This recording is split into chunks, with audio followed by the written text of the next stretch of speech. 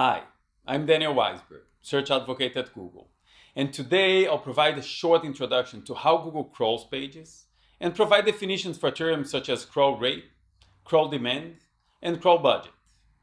Then I'll dive into the Search Console Crawl Stats report, which provides data on crawl requests, average response time, and more.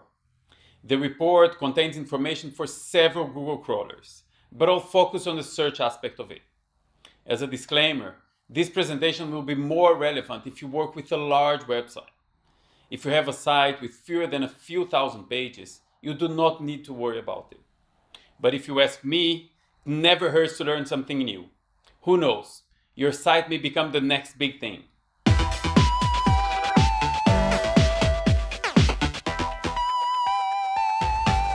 The crawling process begins with a list of web addresses from past crawls and sitemaps provided by site owners. Google uses the web crawlers to visit these addresses, read the information in them, and follow links on those pages. The crawlers will revisit pages already in the list to check if they have changed, and also crawl new pages they discover. During this process, the crawlers have to make important decisions, such as prioritizing when and what to crawl, while making sure the website can handle the server requests made by Google. Crawl demand is how much the content is desired by Google. It is affected by URLs that haven't been crawled by Google before, and by Google's estimation on how often content changes on the known URLs.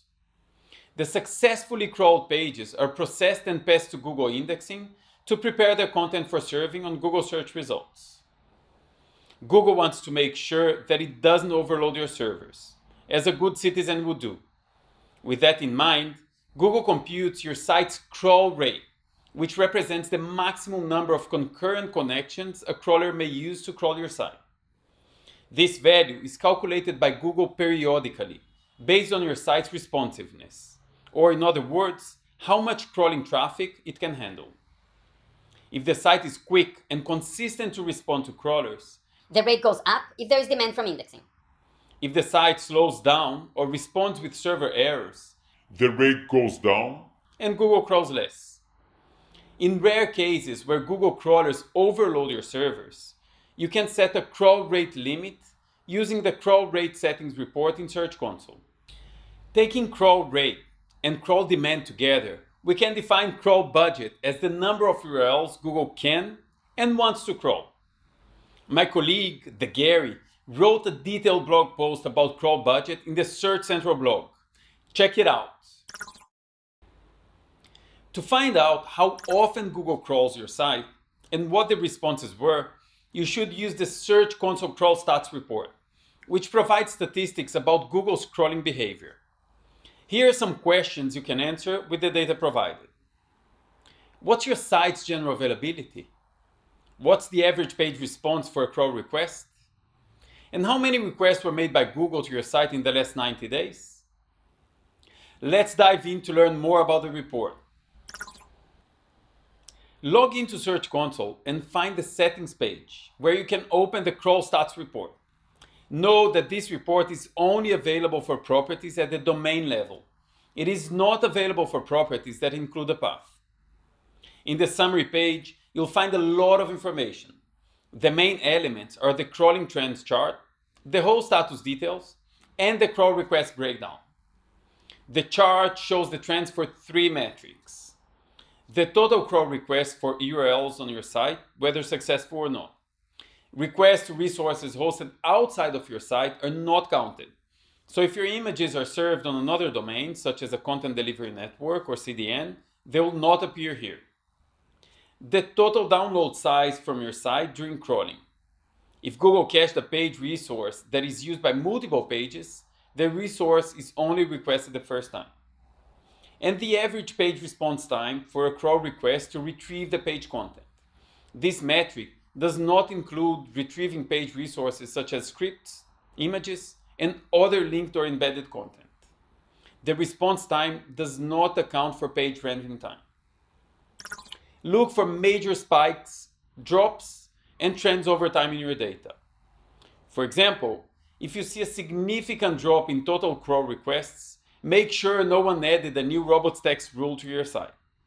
Or maybe your site is responding slowly to Googlebot. This might be understood as a sign your server cannot handle all the requests. Another example would be a consistent increase in average response time. This might not affect your crawl rate immediately, but it's a good indicator that your servers might not be handling all the load.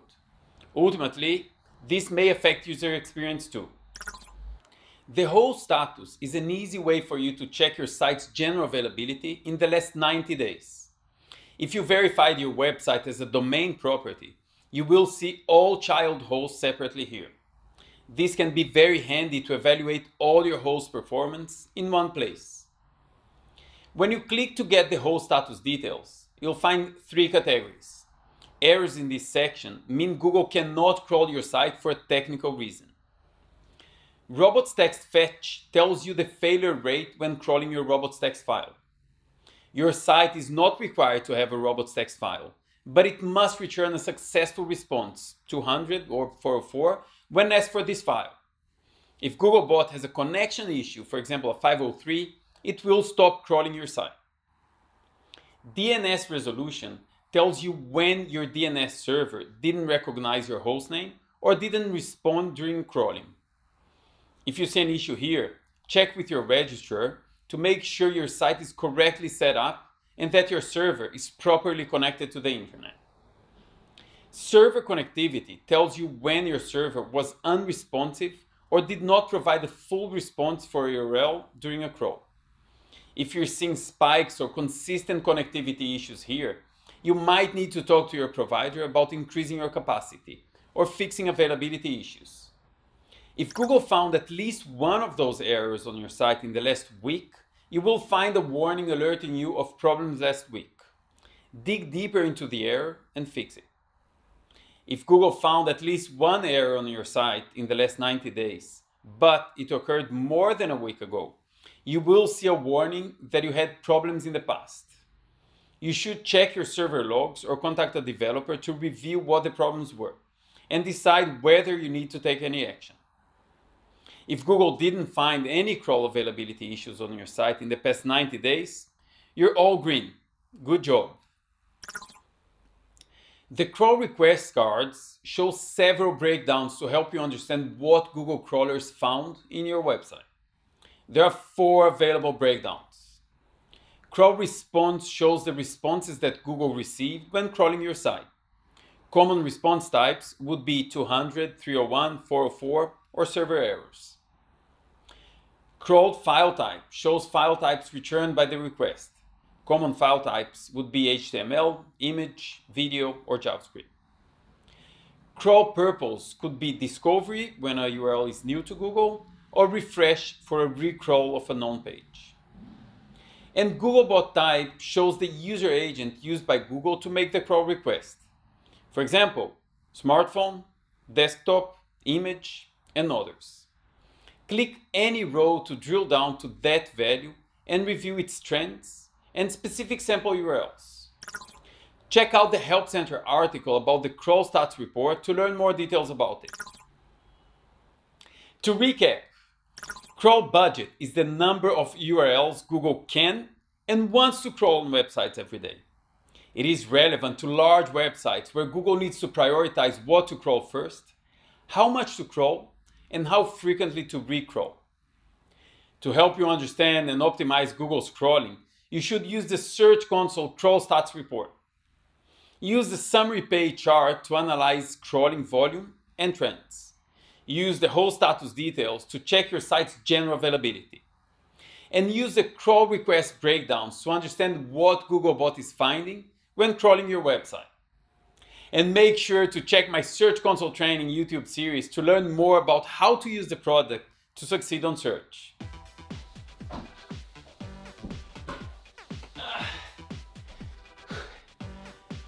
That's all the crawling I'm doing today.